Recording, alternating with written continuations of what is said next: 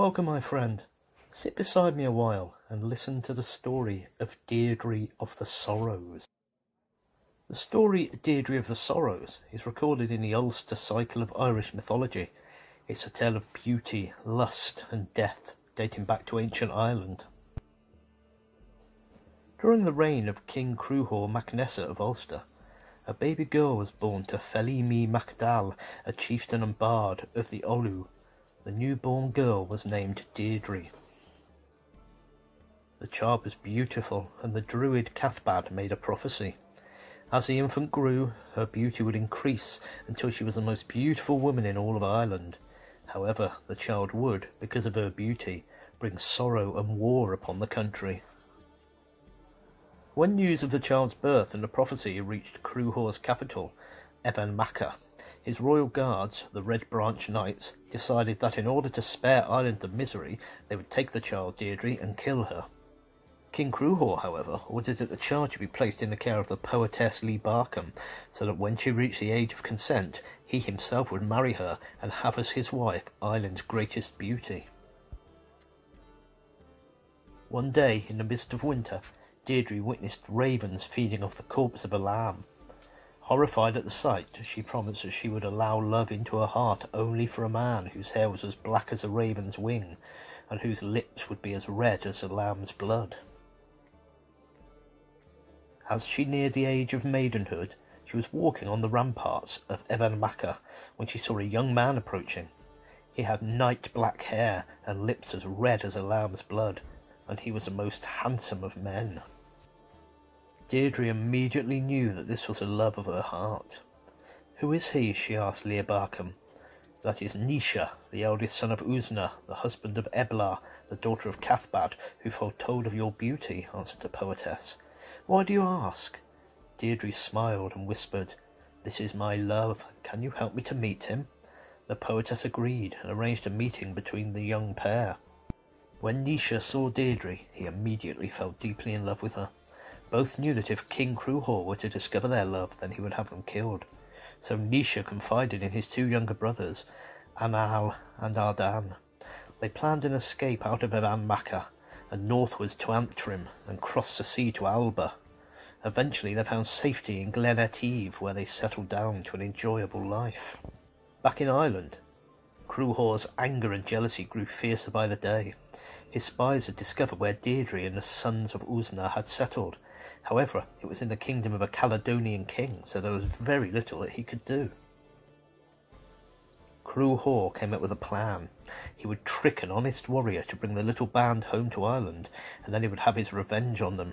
He looked at all his knights, each of them noted for their loyalty, bravery and honesty. Of all the knights, he saw warrior Fergus MacRoth also possessed the purest of heart. He called upon Fergus and made him leave for Alba, and to tell Deirdre and Naoise that he forgave them and wished them only happiness. He also needed Anal and Ardan back with his knights because they were too valuable to lose. Fergus and his two sons rode north to the Antrim coast, and from there crossed over to the shores of Argyll, eventually making their way to Glen Etive. The sons of Usna were delighted to see Fergus, for they knew him to be an honourable man, and he relayed the king's message to them. Now the sons of Usna were at that time feeling the pains of homesickness, and were only too glad to hear of King Cruhor's forgiveness, but Deirdre still felt mistrust.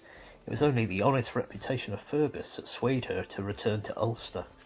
On the night of their return to Evanmacha, they were greeted and feasted by the Red Branch Knights, and informed that in the morning they would meet the king. Deirdre was still worried, but the sons of Usna and Fergus MacRoth assured her, saying the king would dishonour himself if he went back on his promise. In the morning, all the palace guards, warriors and people gathered with the returned exiles in the forecourt. Fergus was not present as he had been sent on an errand by the king, although his sons were with the exiles. King Cruhor appeared at the balcony and ordered the knights to seize Deirdre and kill the others. The sons of Usna and the sons of Fergus rushed to defend Deirdre, but the knights were too many and too strong. The king called upon the sons of Fergus to surrender, and he would spare them. One, Boinne, did, but the other, Ilan Finn, refused to dishonour himself and fought on. One knight managed to slam a spear into Naois's spine, and Deirdre, seeing her beloved fall dead to the ground, collapsed in sorrow and despair. Soon Naois's brothers and Ilan Finn also fell, and Crúthor fell triumphant.